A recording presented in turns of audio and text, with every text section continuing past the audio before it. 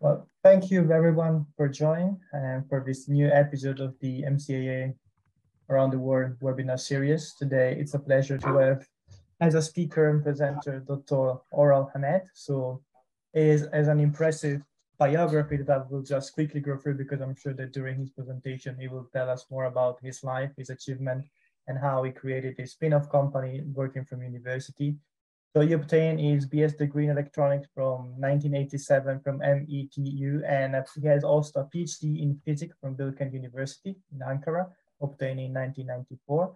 He then built the first scanning tunneling microscope in Turkey in 1989 and during his master thesis, and he also built the first UHV-STM in Turkey during his PhD thesis. He then spent 5.5 years in Bath and Oxford as a postdoc, and working on Scanning Hall Probe and atomic force microscope before then returning to Bilkent in 1999 as a faculty member. He then received multiple awards and prizes. He was an assistant associate and full professor at Bilkent between 1998 and 2008 and became then the full professor in 2008-2013 for the Sabancı University. He then worked as a full professor as well at physics department in Middle East Technical University between 2013 and 2022. And most importantly, I think is the major topic of today's presentation is that he is the founder of NanoMagnetics Instruments Ltd, Oxford, UK, which was founded in 1998 and likely as a spin-off company from his study. So thank you very much for accepting to be a part and a host of our webinar. And the floor or screen is yours, and we will be happy to hear from you and then to open the discussion about the ups and downs of running a spin-off company for more than 24 years. Thank you very much. Thank you very much, Ruben. Can you hear me all right? Yes, perfectly. Thank you. Okay. I would like to thank Murat and Ruben and Marie Curie Alumni Association to give me an opportunity to describe what we have been up to. I found this title some time ago, and sometimes I give the talk on this. So you see a nice roller coaster, and then it's actually been a roller coaster ride to run a small spin-off company for the last 24 years. Let me start the presentation. You may all know about the scanning tunneling microscope and the atomic force microscope. The STM got the Nobel Prize in Physics in 1986. Binich and Rohrer shared the half of the prize, Nobel Prize, with Ruska, who invented the electron microscope in the 30s. The good thing with the STM was that for the first time for the first time, scientists could see atoms on the surfaces. And I built the first STM working in air in Turkey during my master's thesis. The Bilkent University started about a few years back at that time when I started. So there were only 3 professors in physics department and 5 PhD, masters and PhD students at that time. So it was quite interesting time. I worked quite hard. I spent many sleepless nights to make that first microscope operate. In those days, everybody was imaging graphite because it was the only thing people could image. Then people started to image gold and other surfaces. And then, well, that's obviously in air. In UHV, you could obviously image semiconductors and other reactive materials. So in those days, we didn't have much money, so we could only build an STM that works in air. After that, I built a UHV STM during my PhD thesis, with which we could image these surface atoms and silicon surfaces. The AFM was invented in 1986 by Binich and Christoph Gerber while they were on sabbatical at Stanford. And in the AFM, we measure we measure interatomic forces to obtain surface topography of non-conducting and insulating samples. You can see the surface of silicon 111 crystal in this graph, which was obtained by one of our ultra vacuum STMs in the university lab some years back. So these show the first room temperature STM at the top and the ultra vacuum STM at the bottom. And in the old days, we could only see graphite surfaces. Later, people started to look at graphene, which is only one layer of graphite. So the construction of these microscopes took quite a bit of time. There was not much infrastructure, so I designed the mechanical parts. I even machined some of the mechanical components for the ultra vacuum system.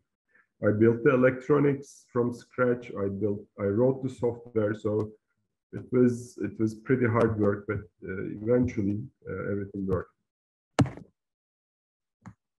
Then I went to Bath University to do a 3 years postdoc with Simon Bending, where we developed the Scanning Hall Probe Microscope for low temperature operation. And then after 3 years, I moved to Oxford University to build an ultra vacuum AFM to obtain atomic resolution with very low oscillation amplitudes. There we built an ultra vacuum AFM which can image surface atoms while we vibrate the cantilever by a very small amount. During that time, a Japanese professor and the company approached me to build a prototype a prototype and a working Scanning Hall Probe Microscope operating at room temperature. So that's how I started up the company. It was started in that little room that I can show you here. It was my study room at the time of my home. And then during the daytime, I was working at the university full time. When I was finishing in the evening, I was coming back home.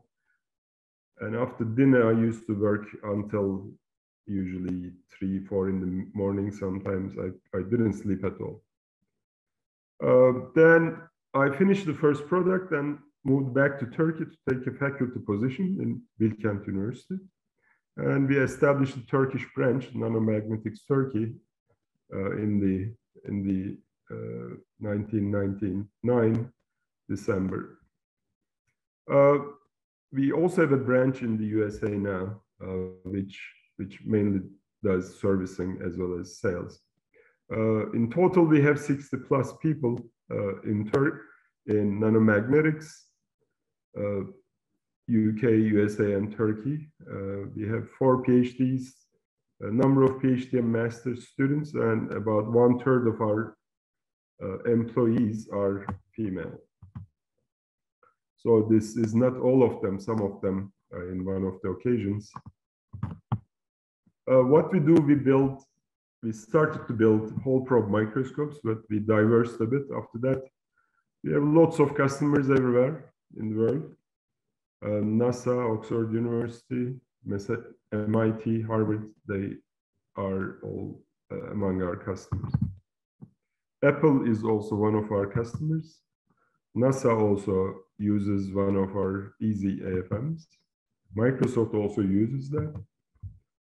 During the pandemic, during the COVID-19 pandemic, we have also supplied a AFM to New York University. So how did we start? We started by building Scanning Hall Probe Microscopes that we have developed in Bath University with Simon Bending, because that was a very unique and very interesting tool to image surface magnetism quantitatively and non-invasively.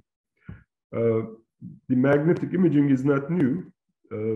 People and scientists have developed lots of different methods with varying resolution. The oldest method is possibly the bitter decoration, where you sprinkle iron filings on magnetic materials to see the magnetic field gradients.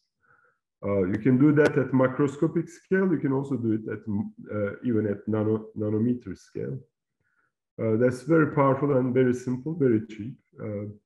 There is also much more expensive techniques like Lorentz microscopy, which is a modified transmission electron microscope. There are scanning squid microscopes, which can achieve nowadays about 50 to 100 nanometer resolution. Elizaldo is doing excellent work in Weizmann Institute in Israel. Magneto-optic imaging is also quite powerful and very fast. And the magnetic force microscopes, which we also start to develop after some resistance. But our first microscope, commercial microscope, SHPM, was fitting the gap between the Lorentz microscopy and scanning squid microscopy. So how does this work? It's very simple. We make a semiconducting Hall sensor. We bring it very close to surface. We use AFM and STM tracking methods to keep the sensor close to surface. And as we scan it with STM or AFM feedback, we obtain local magnetic flux distribution. Not only you can get images, you can also do local hysteresis measurements. It can operate under high fields as the Hall probes are suitable for that. We have pretty low noise. We can even scan very fast, not as fast as electron microscopes or magneto-optic imaging, but we can get about 1 frame in a second. And we have operated these down to millikelvin temperatures and up to 300 Kelvin. We couldn't, I mean, in principle, you may even go to higher temperatures by using Hall sensors made out of gallium nitride, for example. And we can get down to 50 nanometer resolution. This shows our best-selling scanning probe microscope, which operates as Scanning Hall Probe Microscope, AFM, and STM. It is very small. It usually is inserted in a cryostat with superconducting magnet.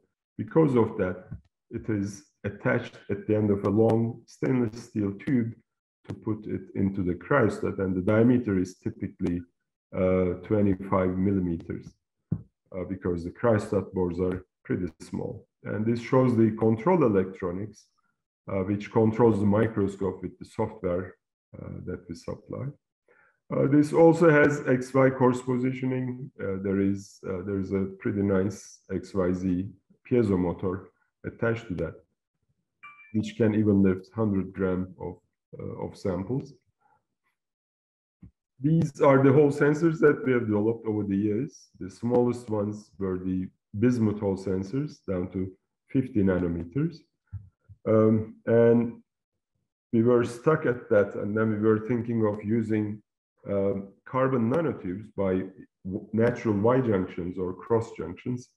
Then the graphene came along, and then we dreamt of building graphene Hall sensors for Hall probe microscope imaging.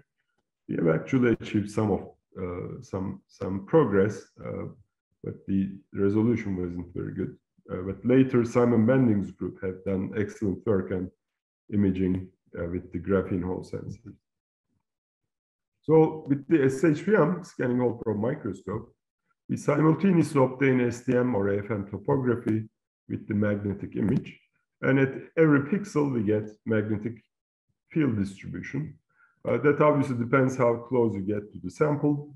There is always some smearing out effect due to finite size of the Hall sensor, but that's inevitable. That's there in all the scanning probe microscope methods. You can also park your sensor, Hall sensor, anywhere on the sample and do local hysteresis measurements. This is a very small magnetometer, Hall magnetometer you can build.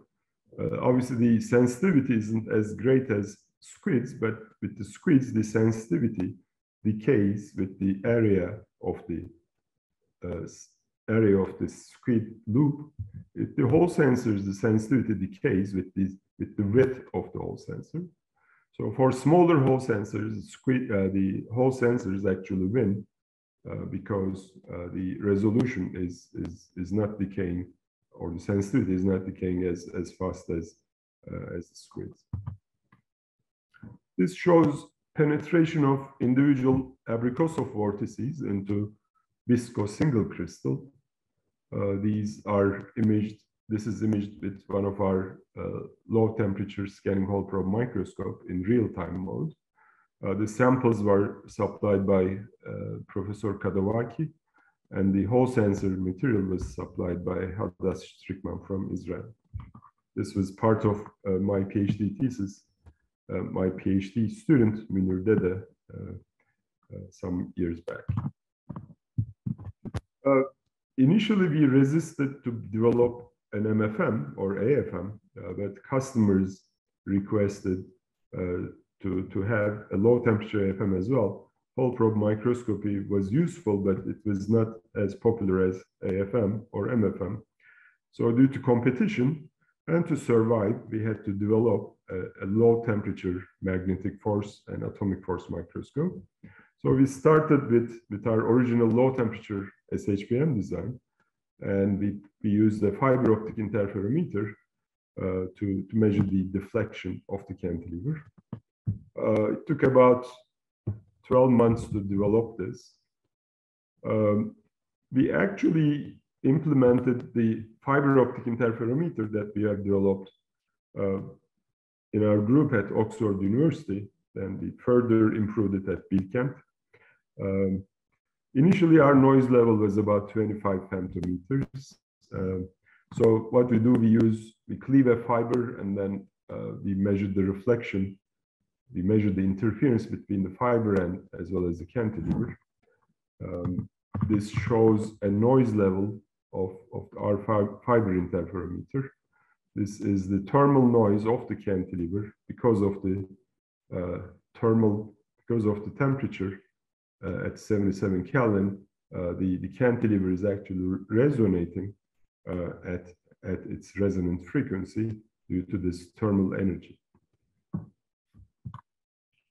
This has pretty good sensitivity and noise level compared to our competitors, which is about 300 times better in terms of noise density. We get very, very good, very high resolution in our topography images.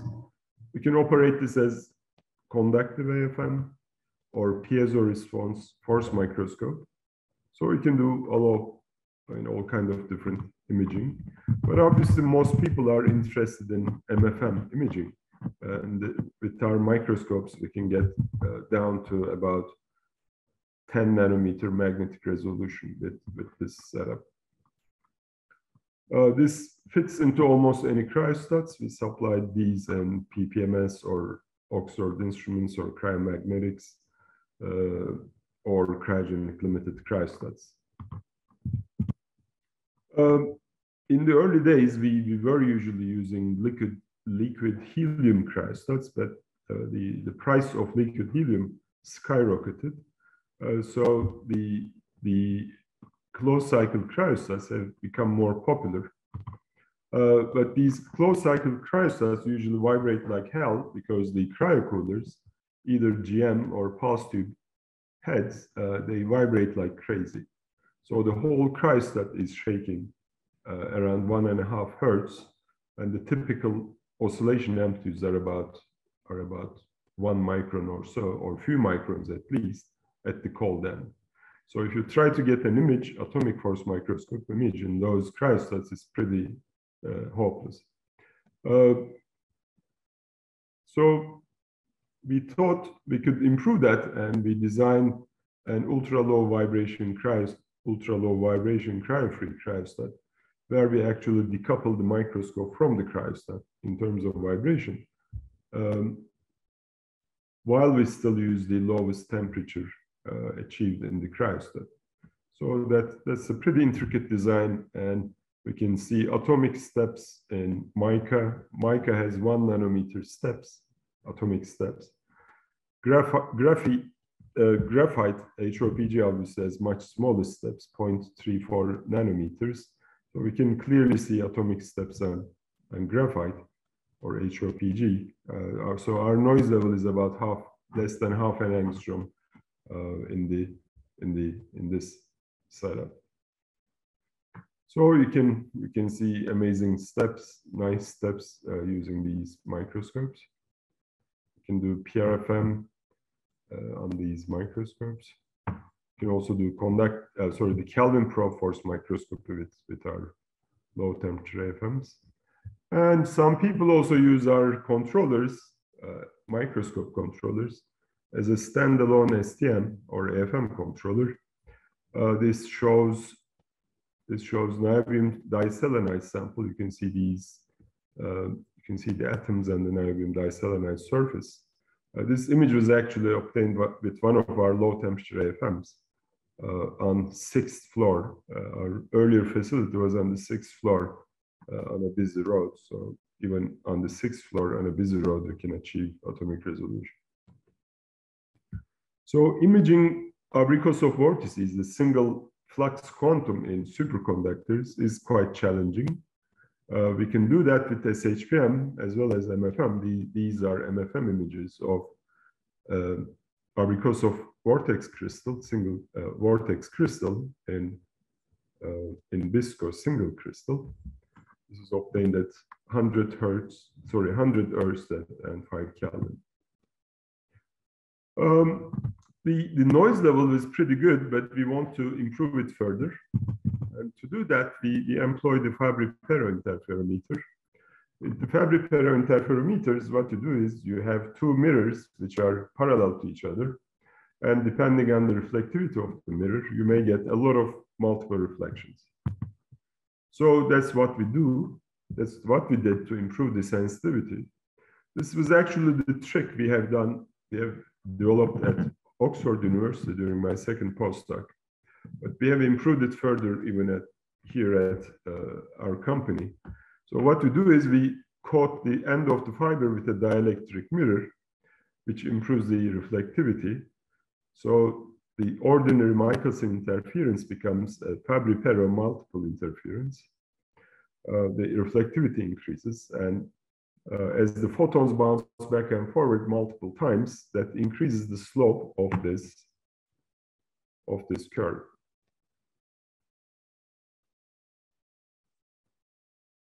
So obviously we had to change the microscope a bit, because to make the Fabry-Perot interference to work here, the light from the fiber it diverges out. So we need to bring these two mirrors very close to each other.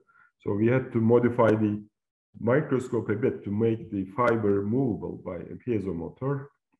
So when we do that, we get amazing sensitivity. The noise level dropped to about 1 femtometer per root hertz.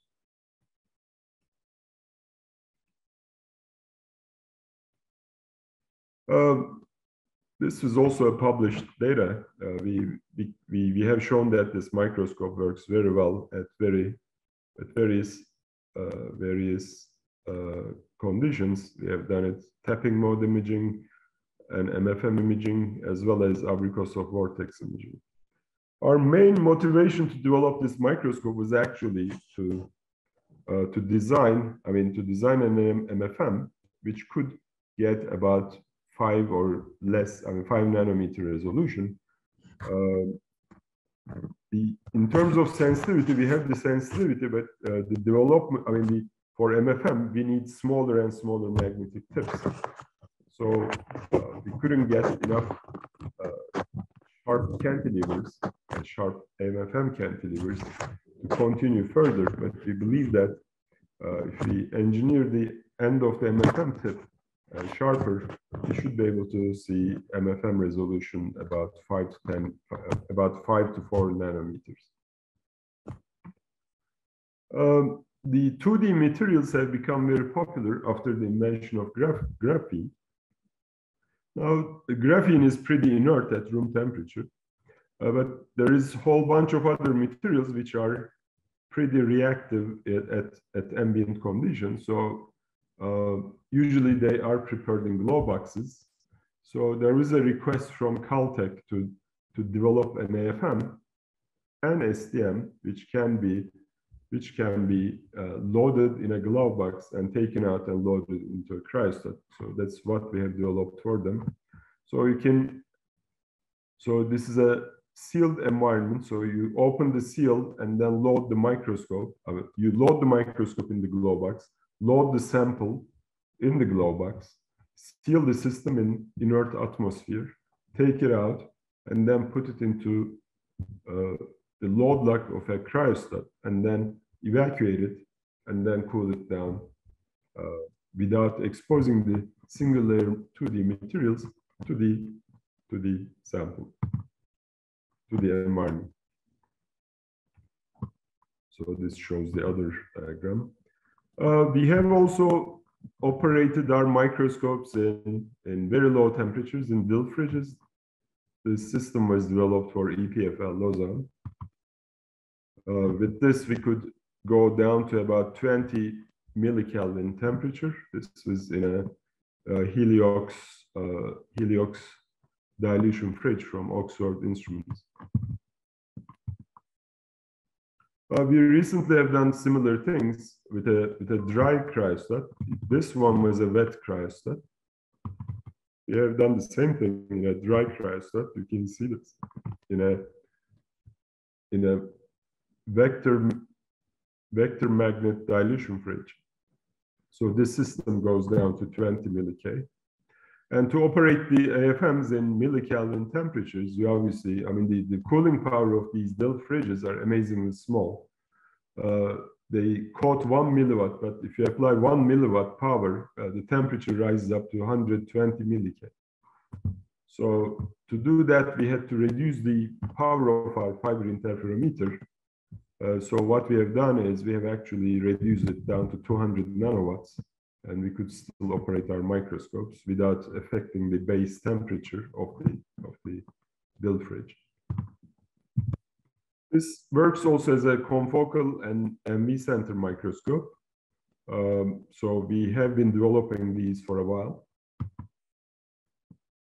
And this is another system, another confocal microscope system that we have developed for Izmir Institute of Technology. In this one, we actually couple the cryostat into this cryostat is a 9 Tesla superconducting magnet. So not to be affected by this magnet, we bought a stainless steel, non-magnetic stainless steel optical table, and the cryostat is attached to the table by using edge-welded bellows to reduce the vibrations. We have recently developed a low-temperature apochromatic objective with very high numerical aperture and very long working distance. This is pretty high working distance for this kind of high numerical apertures. And this also works down to millikelvin temperatures and at high magnetic fields. There are no glues in the system. Everything is spring-loaded so that nothing cracks down when we cool it down. So this objective works pretty well. This shows the confocal microscope image in the Raman mode. We can do photoluminescence or Raman imaging. So this is molybdenum disulfide Raman map obtained by our customer in Izmir. And this is single layer graphene map obtained with this cold objective.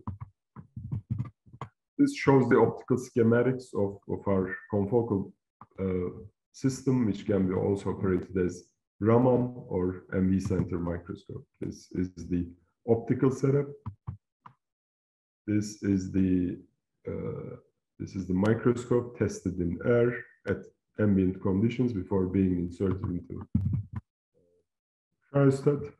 So we couple our microscopes directly into cryostats, sometimes on optical tables, or we design these ultra low vibration stages to have very low noise levels. This shows our nano positioners, which can lift up about 100 grams at low temperatures.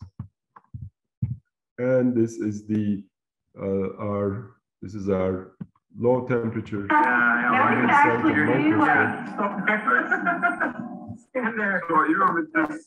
And this shows the confocal microscope imaging at the user side.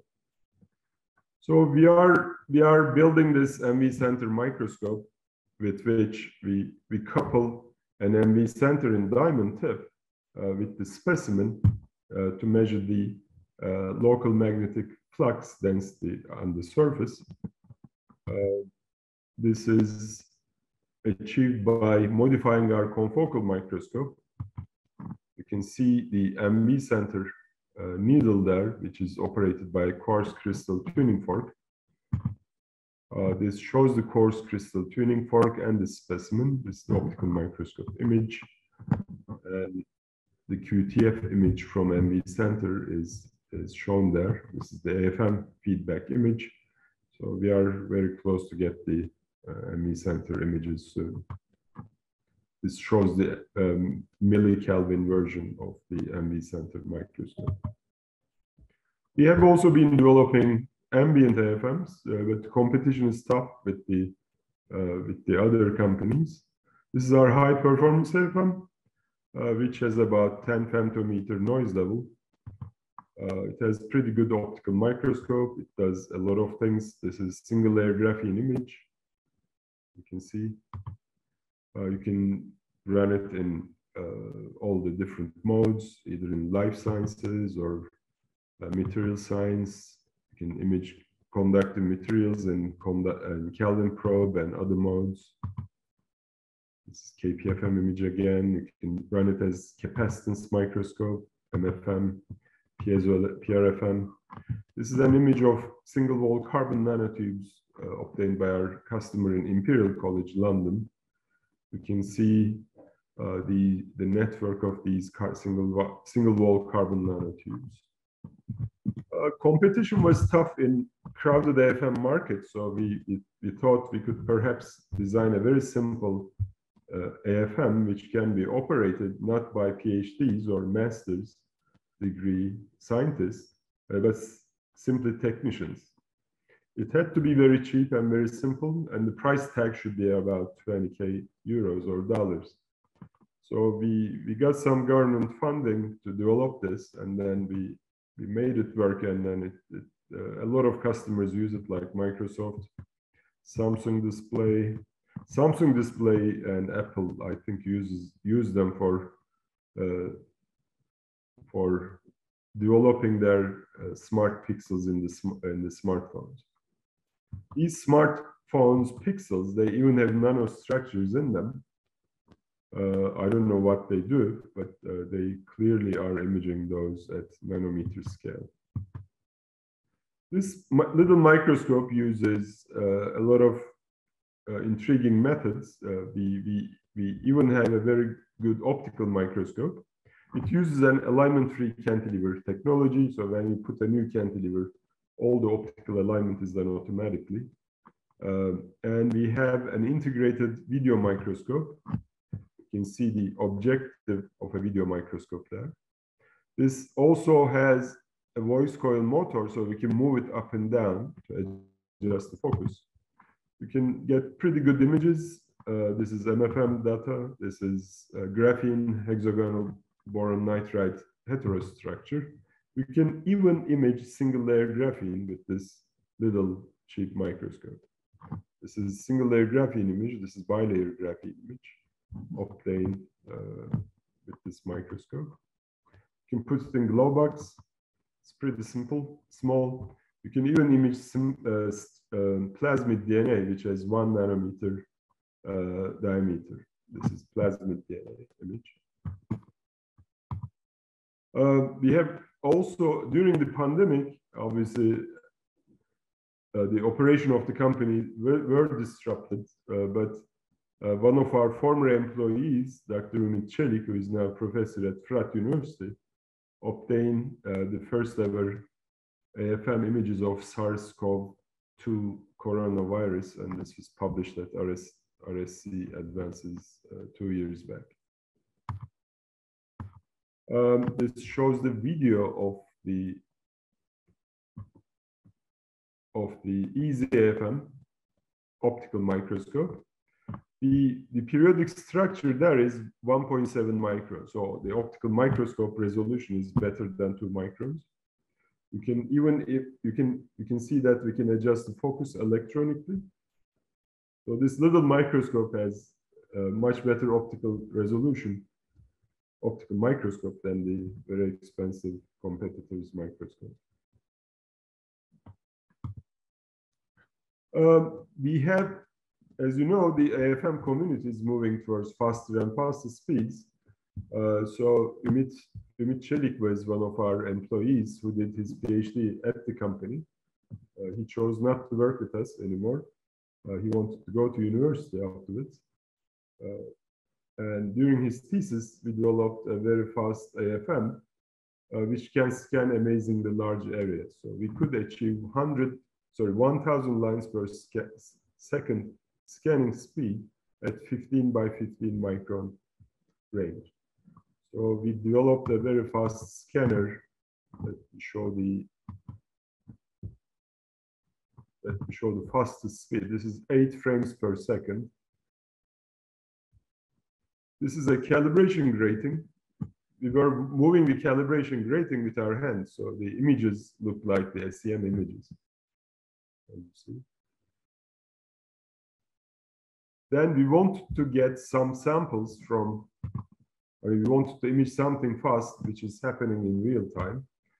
At that time, a professor, Eyüp Yakıncı, brought an iron sulfide sample, which was getting oxidized in air. So we were getting some images of that. Then we realized that we can actually try to test it with this sample. So you can see these atomic steps on the microscope. What we have done to make the oxidation faster, we have breathed on the sample. So let me start the imaging. This is 4 frames per second. As we imaged, we breathed on the sample, and then you can see the sample being oxidized with the humidity, with the water vapor in the breath.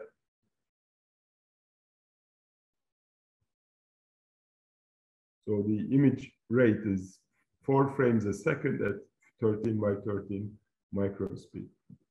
The feedback loop of this system operates at 90 megahertz.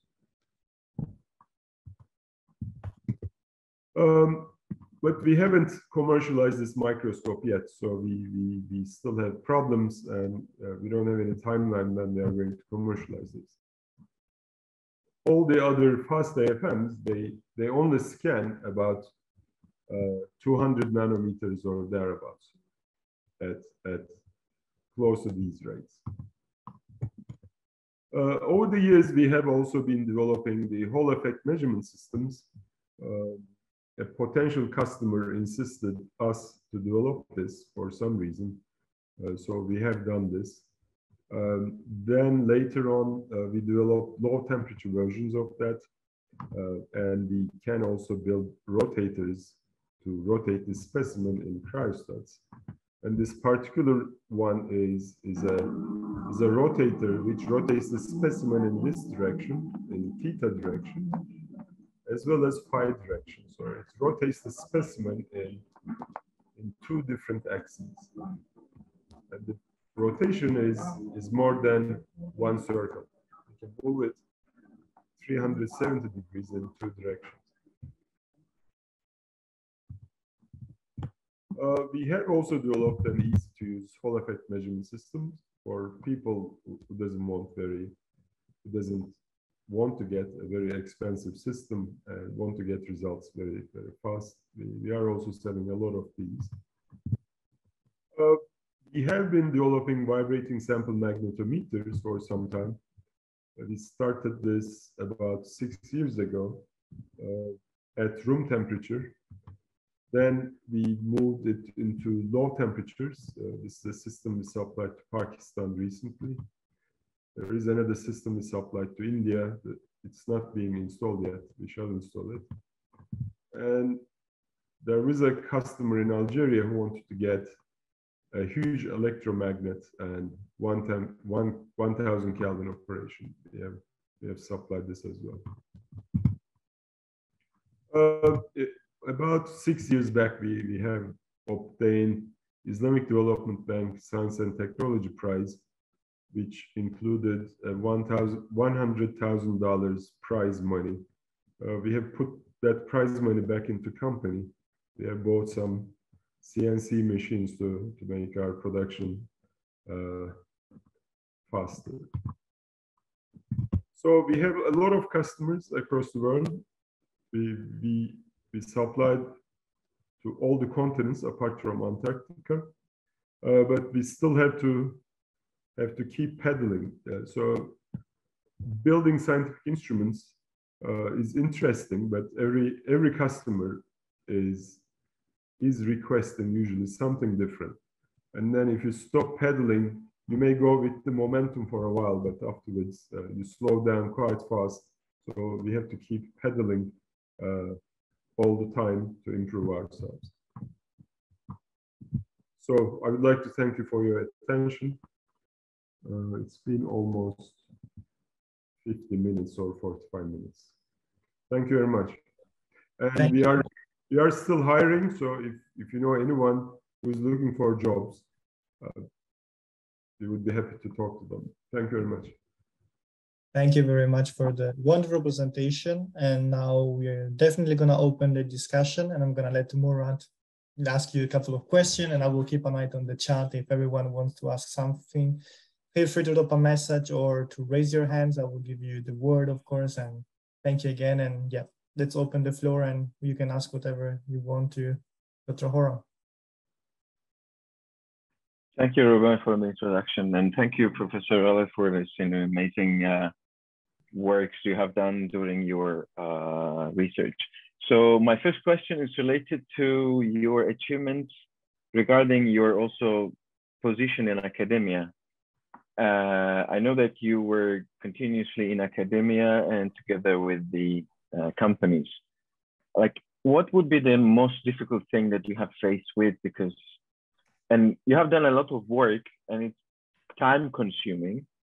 And on the other side, you have like duties in academia. You were in the Dean of Science and Art Faculty, as far as I remember.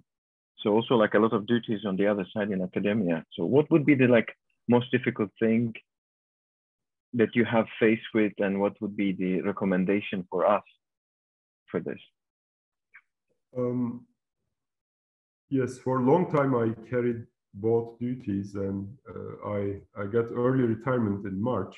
So I've been at the company full time for the last 6 months, and for 4 years or about 4 years, I was also Dean at the Faculty of Science and Arts at METU. At that time, I didn't spend much time at the company. I was just coming for at most half a day a week. So, I mean, it was quite difficult to juggle both things at the same time, because keeping the cutting edge, I mean, keeping a good research program at the university and is difficult. It was challenging. I had to keep getting grants from the funding agencies, Europe, as well as the Turkish local science council, encouraging students, postdocs, etc. And at the same time, running a high-tech spin-off company is difficult, because you don't have to be, I mean, you have to be good, otherwise you cannot survive in the business. You have to be as good as at least as good as your competitors, otherwise nobody would like to buy your equipment. Making cheaper equipments doesn't make sense, because everybody is racing with each other to get research funding.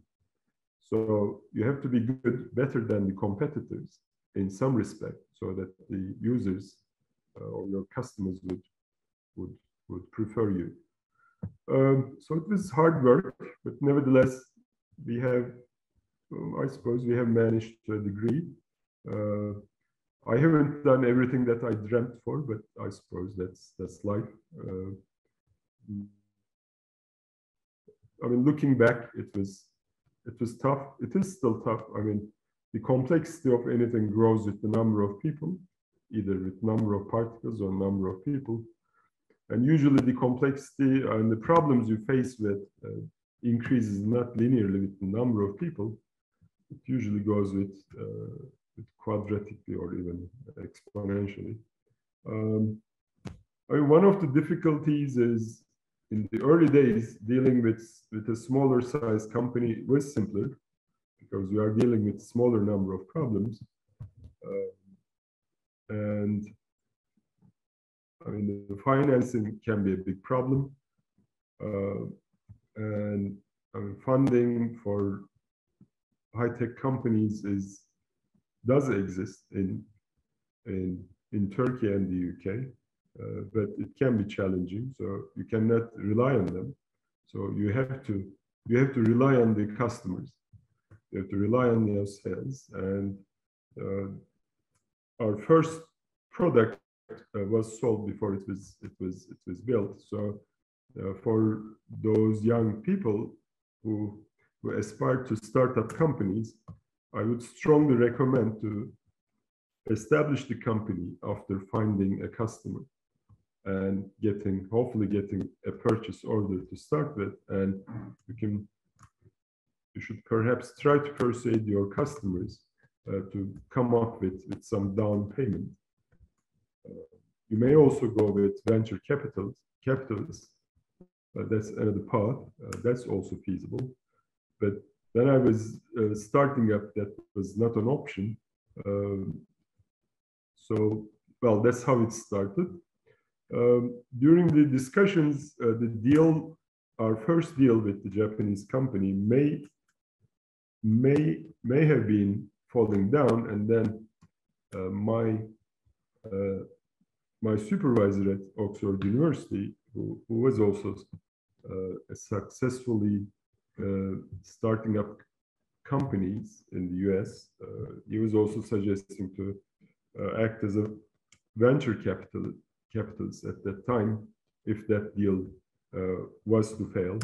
But fortunately, the deal didn't fail. And then I started up the company with the down payment of the first order that I received from the customer. So that was a unique product. But if you develop something unique, the edge may not last for long. So later on, other people also try to develop something similar to yours. Thank you very much. Yes, it is very interesting because you have started your company first finding the client, and you build the first instrument in your home, getting some down payment. But the thing is that those companies have not yet known that you have developed an instrument. I think there is a trust based on the PhD you had and the instrument you have developed during your PhD, because I see that more or less 7 years after you have developed the first STSM, after the Nobel Prize. So this is actually quite a short time, and you were alone. So for this, I was going to ask the question, but Tony is one of our participants asking a question saying, when and how did the idea of funding a company came to you? So that wasn't my question that Tony is asking. Well, when I was actually about to finish my PhD, I was trying to spin off a cheap STM into the market. I even tried to make a company at that time, but I couldn't find a customer, so I had to shelve the idea. So then after Bath University, after the postdoc at the Bath University, when I was doing postdoc at Oxford, and all of a sudden this professor and the company from Japan approached me. So they were trying to sell new products in Japan, and they saw the results of our publications from Bilkent University. So they thought that this could be a good idea to sell. So they found me. So I was lucky at that point. So Japanese people usually take, or companies usually take long time to decide. So the discussions took about 9 months or so. So I was lucky enough to get that attention. So I don't know. It started like that. But if I hadn't done everything myself, I couldn't have started up a company. Perhaps I could have done it, but it could have been more difficult. And I mean, as founders, you have, I mean, if you are aspiring to be founder, you have to make sure that you can manage everything. I mean, you can, of course, outsource some of the stuff, but the key technology must be with you, and then you have to control all of it. And other things may go wrong. You may outsource things which may not be as good as you want. So you also have to have different plans. And if something goes wrong, you should be prepared to do that part as well. It's just like running a pizza shop or a restaurant. If the chef gets angry with you and departs, you have to be prepared to go to the kitchen and do everything yourself. So thank you very much. Yeah, this is an interesting journey. The second question I would ask is, we know that early career researchers like the PhD students have two options: to continue in academia or switching to the business, but you did both. So the question is that if a researcher is thinking move to industry, setting up their own spin-off, like what kind of skills or trainings they would have? And it would be great if they have in advance, and maybe during their PhDs they could get these trainings, and that they would be prepared also for business. What would be based on your experience?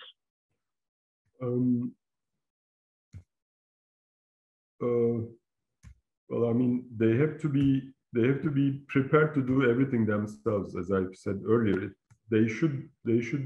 I mean, all the things that they may think that may go wrong usually goes wrong at some point. I mean, the funding may disappear. The person you are trusting may fail or may stop working for you. So it can be quite tough. And so in the early days, you may be prepared to fight like an SAS soldier. So it can be quite tough.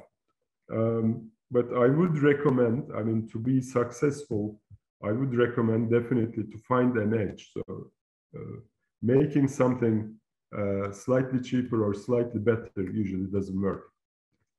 So I mean, your success potential would increase if you try to put something innovative and new in the market. So that would differentiate you among the others, and then that would be relatively easy to sell. The academia and the university, I mean, I didn't have much choice, so I mean, I always wanted to be an academic. So this company was like a toy initially, but then it grew day by day. So we now have 60 people, 60 plus people. But in the early days, the funding in Turkey was extremely limited. So I had to build all the equipment myself. So that was, I mean, that was partially used by the company. Mm-hmm. So it was working for both the company as well as the university research group. Mm-hmm. And since I built everything myself, so I got the habit of building almost everything: software, electronics, the mechanical parts. We obviously bought quite a lot of other things, but mm-hmm. the core of the stuff we have been building all along. And one drawback is once you start to, once you get into this habit, it's difficult to buy other equipment. You want to control everything. During my career, initially I was telling that there are two kinds of people who build instruments. It's either you don't have money to build to buy the instrument, or the instrument doesn't exist. So for some time, I thought that there are two types of academicians or researchers. Mm-hmm. Then I also realized there are people who have lots of money, like people in Stanford or Harvard. They have a lot of money. They can buy anything they want, but they still want to build their own instruments. Right. They force their students, they pay more money to build instruments, write software. So there are actually three kinds of people in academia or industry. Well, not in the industry, industry is different. So there are also those people in academia, rare, but there are a number of people, quite a few people, who have a lot of money, but they still buy commercial equipment, but they still force their students and postdocs to build equipment because they want to control everything. They don't trust the companies mm-hmm. to supply them the equipment, or they think that they can improve it further. Yeah. If you're really trying to do something different, you usually have to do something different. Either buy an equipment or modify it, or do something completely different from the existing ones. Yeah, so the main idea that we can get from your answer is that, everything is related to you and your motivation and your contribution to the company and the product you are going to produce for clients. So you need to know exactly what you're cooking in your kitchen and what you're selling to the clients. So it's a lot of work, I would say. Yeah. We have questions. Yeah, please, audience, if you have any questions, do not hesitate. Maria has a question. It says, what does Professor Oral think of accelerator incubator programs? There are so many out there, and how to choose?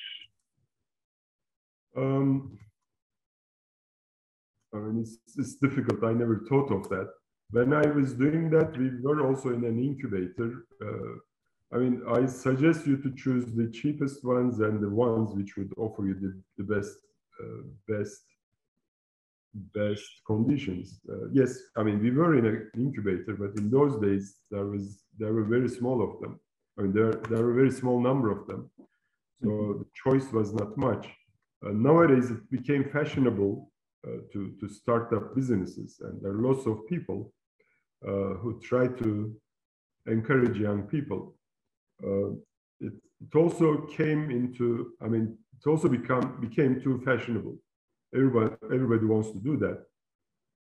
I would warn you, I should warn you that, if you really have a viable idea, then you should do it. So it is very hard work. You have to work like crazy. In those early days, I was working like 18 hours a day or 16 hours a day. I'm still working hard. Now I'm working about 12 hours a day. So I like it. It's quite nice experience. It's very exciting. It's very exciting, but it is very hard work. So the incubator programs, yeah, I would choose the best ones, which would give you the best conditions at the cheapest price. Some of them can be expensive, so difficult. Yeah, I totally agree with you. When I had my own Spinoff in Turkey, back in Ankara, 2015, I choose the best incubator, the one who gives exactly like the cheapest prices to continue for you to spend more money for your research or for your product, instead of like recommendation for other services. And also related to the services that you can get from, for example, if you're going to agree with a company, signing a NDA in the beginning is very important if you have no experience. I think this would be a challenge. So another question from Irene. You say, so you have mentioned that at the moment you just have to keep pedaling.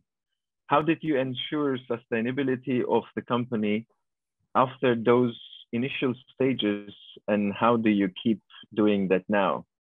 Yeah, like you mentioned that, you know, you have upsides and ups and downs. So didn't you have a moment to give up, saying that, hey, okay, that's it? Probably, you know, you had, but how you overcame for this at the end? I mean, yeah, I mean, it's a great question, I would say. Yeah. We had lots of downs and ups. I don't know. Sometimes, perhaps I should be quite masochistic to keep doing this, but it's. I suppose it might be the adrenaline. So it's quite exciting to do challenging things. I'm not doing it for money. I mean, we have some money accumulated over the years, but it's not a good. I mean, it's not a good path to become rich. So if you want to be rich, it's not a good way to make money. Years ago, when I was at Bilkent University, I was after the lunches, I was reading magazines, physics magazines, at the common room, and there was an article at Physics World. At one of the back pages, one of the last pages, it was usually written by an entrepreneur, and there was a guy who was saying that it's not a good idea to become rich, or it's not a path to become rich, to run a startup company. I read that, it was interesting, but I didn't trust. I mean, I didn't believe it. So years later, I realized that the guy, I forget who that was telling the truth. So, so you wouldn't be. I mean, you may be lucky to become rich, but you shouldn't do it to become rich or to aim wealth out of scientific equipment manufacturing. How did I ensure the sustainability of the company? I mean, it's very tough. You cannot ensure anything. So I think even the large companies are struggling. So it's running a company is difficult, whether it's high-tech or non-high-tech. So it's making money is difficult. I mean, all my family was paid workers. I was paid worker for a long time. So as a paid worker, you don't appreciate the difficulty of running a business. So it can be quite tough. You have to pay the people at the end of the month, and you cannot stop paying them even if you don't have money. So you have to go and borrow money. At some time, you have to borrow money at really high interest rates. So it can be quite challenging, and you have to prepare. You have to be prepared to take risks, and the risks can be quite large. I mean, the financial risks may also be quite large. So we still, I mean, we are not ensuring the sustainability. So it's quite challenging, but it is. I mean, we are still around over the last, I mean, after 25 years, after 24 years, and we think that we will flourish further. There will be more challenges. I mean, the COVID-19 was a big blow. So for the first time, we thought that we were going to go down, and we had to let some people leave at the early days of the COVID-19. For the first time, I thought that we will go bankrupt, but we survived. And we actually increased our sales during the COVID-19. But sometimes you have to be ruthless as well to make decisions, you have to be ruthless to survive. Okay, Tony's question: was there a moment when you wanted to leave your company because the business became too stressful, and then return to full academia? Yes, I could have done it. I mean, sometimes it was very painful. There were quite a lot of stressful days and sleepless nights. And sometimes, I mean, you think that you cannot pay the debts or you cannot find money to keep paying people. So it was tough. I thought a bit, but then I chose not to quit. Then there came a moment that I wanted to stop working at the academia. I could have stayed in the academia for another 10 years, but I gave up the academia.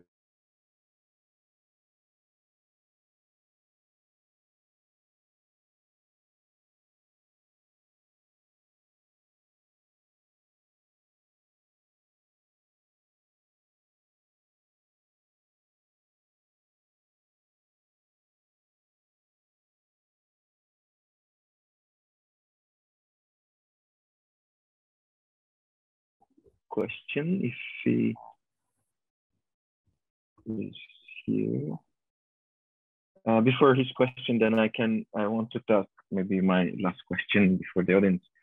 So you are working hard in your company, and also like you have the duties in university. And how would you manage like work and life balance? Like, what would you recommend for us? Like, we are in academia already, we are overwhelmed with a lot of work, projects, deadlines. It's already too much that we feel, or like I feel. And many researchers are thinking to quit the academia after PhD. They do not want to continue. And some researchers do not want to continue after even master thesis. So I would be interested in the answer. Like, I mean, it was tough, but I don't know. Perhaps I wanted hard things, and I always wanted to be a physicist. Due to social pressures, I had to study electronics engineering, but then I quit electronics. I could have just carried on electronics, had a cushy life and planned life and lifetime employment in one of the electronics companies. But I wanted to be a physicist, so it was, don't know. I mean, I quite liked what I've done. The R&D, I mean, the scientific equipment that we have been developing at the company is also very challenging. In the university, I mean, you want to do something different. Your students work hard. They make something work for a short period of time. They publish the paper. They move on to something else, or they just graduate and move on. At the company, it's different. I mean, you have to make it work first, and then you have to make sure that you ship it to the other end of the world. I mean, the end of the world, the other side of the world. Let's say 20,000 kilometers away, and then these guys open the box, press the button, and then make it work. So it should work like that. So it's quite challenging to make it operate from on top of the table as a prototype, and make sure that it works every time or most of the time when they press the button. So that's quite challenging, and then it's quite hard work. For example, the easy AFMs that we have developed, we have shipped 5 of them to US, and only 1 of them worked. During the transit, we were not careful. We didn't think something. Didn't put securing. I mean, during the transit, there can be lots of acceleration. I mean, it was hard. It was working well, but during the transit, we had to fix it. So we forgot that, and only but 1 worked. So then we fixed that. So it's pretty it's pretty good. It's operating pretty well now. But these simple things can be quite painful, and very simple mistakes can cause you thousands of dollars at the company. Mm-hmm.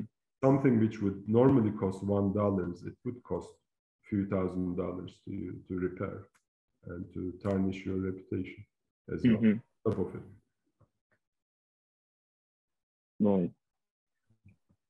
Right. Ruben here. Ruben. Yes. So Microphone is yours. Yeah. In the last minutes before the end of this webinar, I wanted to close the session with this last question, which is closer to what the Marie Curie Alumni Association is. And so, can you hear me? Because you're frozen to me. I didn't hear the last sentence. Okay, sorry, because I saw that you froze up. So the question would be, we have seen that your careers have been split between business and academia at the same time. And also Murat at the beginning specified that most of the time, early stage researcher doing a PhD, then they have to choose remain in academia or going to business side. So they always have to make a decision. But we are also seeing that, for example, many Marie Curie scholarship now are trying to bridge academia and businesses, so making them collaborate and work together. For example, I was part of an ITN. We have companies working and supporting academia, so trying to do research together. So what's your point? Is it something that is important to keep doing? Is it important to having businesses collaborating with academia? And is it important as well for academia to have businesses to count on? I think it is quite important. I mean, in the early days of the company, we were collaborating with my group in the university, but now we came to a stage where we cannot keep doing that. We have two professors at Middle East Technical University who are our consultants. Their PhD students also help us. So we do joint R&D projects with them. So that also benefits their group. I mean, we supply them equipment, we supply them funding to fund students, to fund their research. So it's, I think it can be quite useful. It's also useful for students. I mean, when they graduate, they would have another opportunity. If they like, they can join the company. I think it is quite important. We also collaborate with Bath University, with Simon Bending. We also have some other friends which we have loose collaborations. They supply us things, we supply them things. So it is, I think it's quite natural, especially for scientific equipment manufacturing. So we have to, I mean, you may build a very good instrument, but somebody has to use it as well. So it's, there is also that aspect. And obviously, I mean, at this current rate of PhD production or PhD graduation, not everybody can be employed at the universities. So they have to be employed at the companies.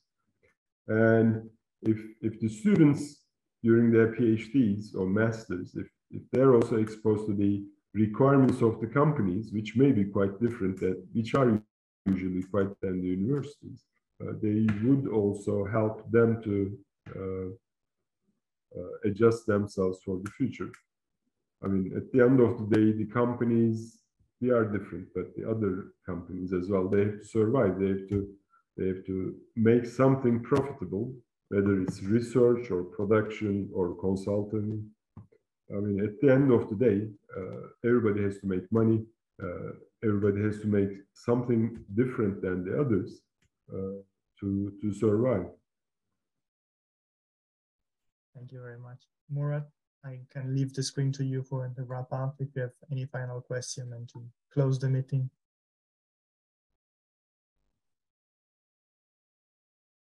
Right. I would like to thank Dr. Oral for his time and insight about his life related to the academia and business and his company and adventure throughout this spin-off company. And myself, and on behalf of Bridging Science and Academia Bridging Business and Science Working Group. So thank you very much for flourishing our stage, and hope to see you again.